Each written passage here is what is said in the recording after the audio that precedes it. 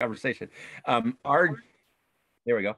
Our job in healing ourselves, our inner child work, which Divya just talked about extensively, is to as an adult, is to take our child by the hand, make it safe for them, get them into a safe environment, and then listen to them and ask them and love them and hug them and be what they never had.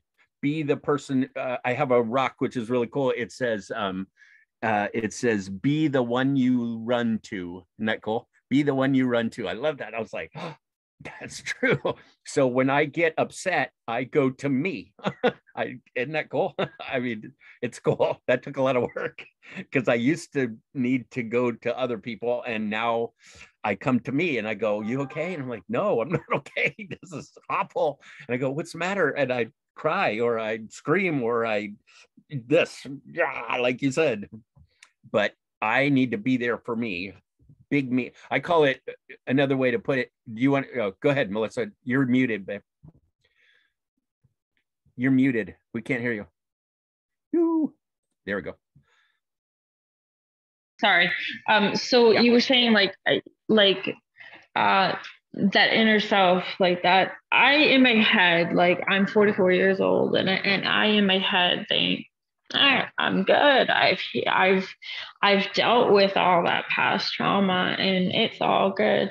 Well, lo and behold, due to my current situation, I'm recognizing I have not really dealt with any of that, and I do have 3 grandkids now, and having the grandkids, trying to teach them what I never experienced, what I never knew, what I like, learning how to teach them to deal with their issues, their own emotions, even labeling an emotion, like I'm struggling, like, oh my God, I realize how incapable I am of myself. How the heck am me, my daughter, supposed to be able to teach the grandkids something we don't understand? There's no guidebook, there's no manual, there's, like, that's where I'm struggling, because I understand I have to fix it first in order to teach them, but I don't, like, that's why I keep seeking out people like you guys. Like, I'm like, help me. Nice. I would, if you loosen it up a little bit, that you don't have to have it all figured out before you talk to them. You can, in my opinion, you can do it with them, which is bizarre and also very uncomfortable, but you can feel with them. We have a couple granddaughters. I've got a 9-month-old and a 3-year-old that are unreal. They're so cool. And because our daughter learned this, she grew up in emotional intelligent environment, and so now she's teaching her kids, and it's very cool. But my point is that I can say to my granddaughter that's 3 years old, like, wow, that's scary for me, or wow, that's really, I don't know, I don't know. What do you think? And I can be real with her, and I can cry with her. I did it the other day, and I can just we can heal together, maybe. What do you think? I think that's definitely, I think now that you're saying it, I'm kind of reviewing some of the information with, like, I think I have done some of that in brief moments with, especially with my granddaughter, because she's more emotional than the boys. But yeah, I think that makes sense. Cool. But, and in addition to that, like Divya is saying, we do need to do our own work. We got to do our own big work by ourselves, on ourselves. We can do it by ourselves or with somebody else. It's easier with someone else, much easier. My wife and I have been teaching this for 30 something years, and I'm like, we can do it ourselves. And she's like, I don't know. I don't think so. But I do. I think you can. I think we can do it ourselves. But it's tough. It's much easier with somebody else. Right, Divya, did you have someone like holding your hand or helping you when you started going through this stuff, or do you have to all figure it out on your own? So I did a course on inner child healing. But that didn't help me much. I mean, in the sense that I got to know how to go about, but I knew that I have to walk the path myself. And then okay, so you took responsibility for it, but were you alone in doing it, or did you have some help? No, I did it on my own. But I had important realization, which I had shared with you, Matt, how I was the helicopter mother of my daughter. So I have a I think she was 6 years old, and I realized that I don't let anybody touch her.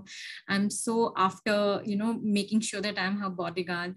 And then I realized that how important it is to fix myself before I fix anybody. Melissa, especially to you, I'm saying, because we can't fix anybody else. The only person we can fix is ourselves.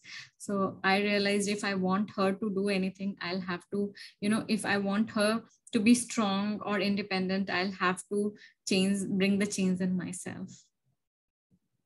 So I had been a child abuse victim. I worked on it because I was scared that I don't want my daughter Elena to be, to face what I faced. And I became so protective about her. I was very ambitious. I left my job and I was just around my daughter, but I knew that she will not grow properly if I am so much being the helicopter mother that I am. So I changed myself to become a better mother. So last 8 years has been acknowledging and understanding where am I going wrong and what all. So I was scared of swimming. I had hydrophobia and I saw my daughter not getting into the water, scared of water. So I learned swimming to teach her swimming. I did everything that I wanted her to do. Good job. Nice. Beautiful. That's how it's done. That's emotional responsibility. That is courage. That is one of the terms I like, emotional intelligence terms, is grit. You know that term, grit. That's where you grit your teeth and you go, this is going to be so hard and so scary, and I'm going to do it anyway because I can. So scared of water. I was so scared of water. I can't tell you.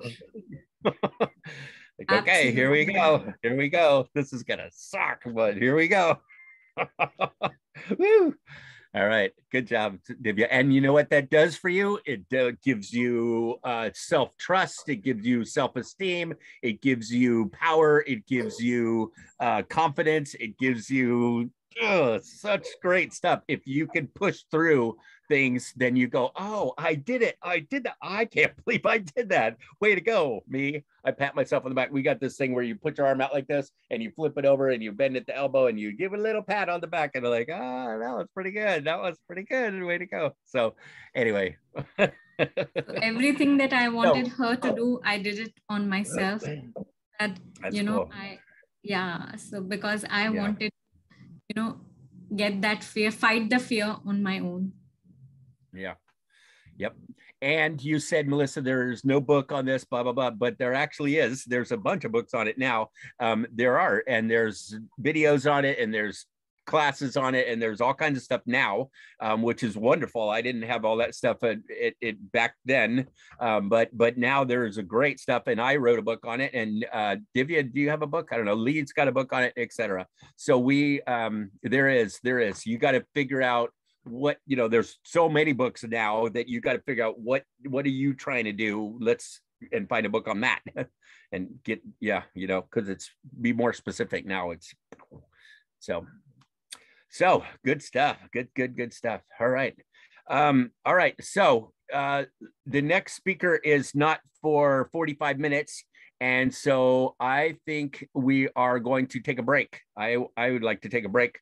Terry, I'm sure, needs to take a break. So if you guys, want to come back, you're welcome to in 45 minutes or a little bit less than that. And we'll keep going because Lee's up next, and Lee's got some cool stuff to share with us. Hopefully she'll be able to connect because I see she's having problems. But all right, Divya, thank you again. Melissa, thanks for being involved. Adis, thanks for being here, and we will see you guys in a little bit, okay? Or not, thank but you so either much, way, Matt. thank Once you. again, a very happy birthday, Matt. Please keep smiling. Great. Thank you. Lovely meeting you, Melissa.